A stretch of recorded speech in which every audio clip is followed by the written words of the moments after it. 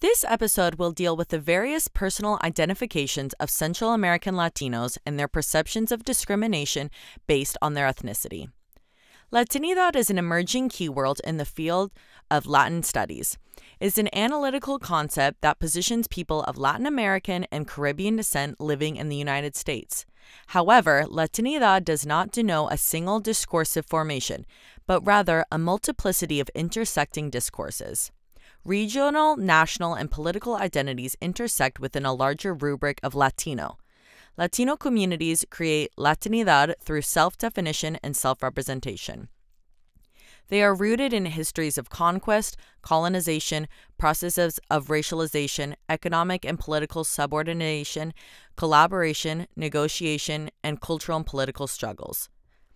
Latinidad is likewise internally shaped by racial discourses, processes of racialization, and racism. In short, there are significant socioeconomic, linguistic, racial, generational, and gender differences, as well as mutual interactions, transculturation, conflicts, and power struggles among Latinos. Significa la latinidad, pues para mí es un conjunto de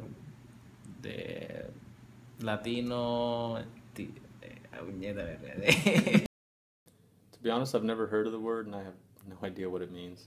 I think Latinidad is the way that you express yourself here in the United States as a Latino and the way that you connect with the Latin American countries while you're here in the United States and while you're abroad as well. I think Latinidad also has a lot to do with your home upbringing, your food, your style.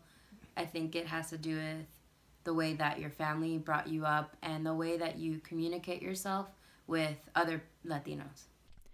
Latino identity needs to be understood as struggles between notions of the self and the constructions imposed from the outside, such as other individuals, institutions, and discourses. Most notably, there are different struggles among economic immigrants, political refugees, exiles, and native-born historical and racial minorities that have structured distinct Latino lives. These diverse experiences, identities, and power dynamics account for the construction of a new social image. We can see a unique formation of separate identities, that of the Latino and the Latin American. First and foremost, I identify as American, and if it comes to hanging out with friends or if it comes to any sort of other identification, I identify as Dominican and Costa Rican as well. Me identifico como una puertorriqueña 100%, aunque vivo afuera. Y Latinidad para mí es una combinación de crear una continuidad de ser latino y de esa cultura latina, aunque viva fuera de tu país natal. When people ask me or when I am filling out applications, I identify as Afro-Latino, Afro-Latina being, feminine, being that my dad was born in the Dominican Republic and my mom was born in Puerto Rico. Even though Puerto Ricans are U.S. citizens, I self-identify as Puerto Rican rather than American. With the growing number of Latinos here in the United States, there's been a love for our culture, our food, our music, and frankly, our work as well, our participation in the labor force, and being able to communicate in Spanish with another person on the job because they also speak Spanish makes me feel really proud. The Central American identity in of itself is problematic to both the Latino identity and the Anglo-U.S. American identity. It is neither one or the other, and Central American Latinos are oftentimes overlooked or misrepresented. There is a sense of Central American impropriety, or the inability to properly represent a stereotypical immigrant narration in the U.S. Central Americans constitute a population that has seemingly not yet earned the privilege of recognition within the multicultural landscape of the United States. The Central American experience is independent and irreducible to a singular definition of grouping.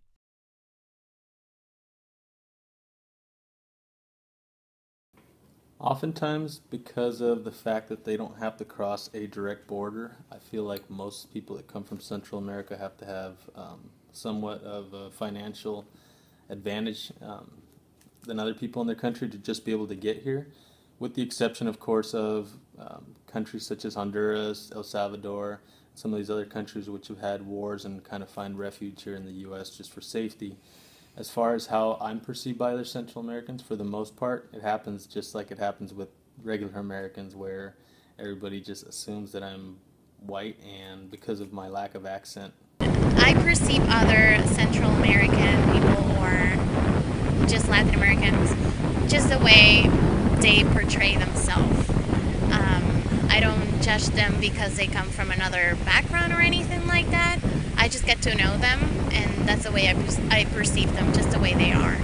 Immigrant experience is influenced by the assimilation process among the American society that causes the individual to feel either accepted or discriminated.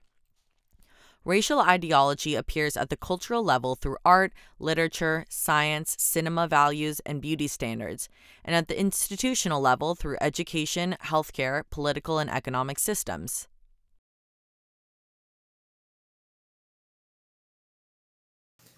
To be honest, I don't think I ever have felt that way.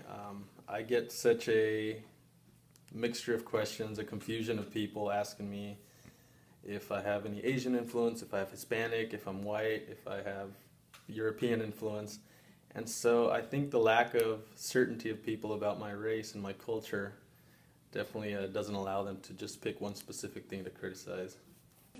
Como pienso que me perciben en Estados Unidos, pues nadie me reconoce como puertorriqueña. Todo el mundo que habla español son mexicanos, aunque no sean mexicanos, pero para ellos lo es. Y de forma positiva, eso es como de forma negativa. De forma positiva, bueno, pues se interesan más por de dónde eres. Ya cuando vienen y les comentas de dónde eres, se empiezan a interesar un poco más sobre tu nacionalidad. No discriminada ni por mis amistades ni por mi trabajo, pero sí he sido discriminada en otras partes que me han dicho que yo no soy blanca o me mencionan cosas despectivamente, pero piensan que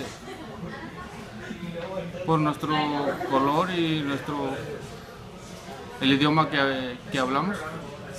Yo pienso que darlo el mejor ejemplo para no venir a hacer cosas en este país, porque realmente a veces por ser latino piensan que todos somos iguales, porque cuando uno viene a tomar o meterse con la pandilla o empiezas a endrogarse y a veces por culpa de uno lo culpan a todos. Overall, I have not felt discriminated because of my race or ethnicity. There have been situations where I have encountered people who think of Puerto Ricans as members of a third world country. We don't know anything about technology, or we don't know anything about the world because we're just this island in the Caribbean. But I've been lucky to have met people who are open and want to hear more about Puerto Rico and don't have preconceived ideas of what Puerto Ricans are or what Puerto Rico is like. So, although I'm very confident of myself and I don't always feel discriminated, but it's something that it happens all the time. Not only to me, it happens to other people. It doesn't matter what their ethnicity is.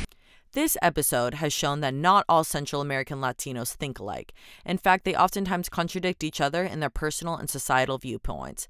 And this is the exact definition of the ambiguity of the Central American Latino identity.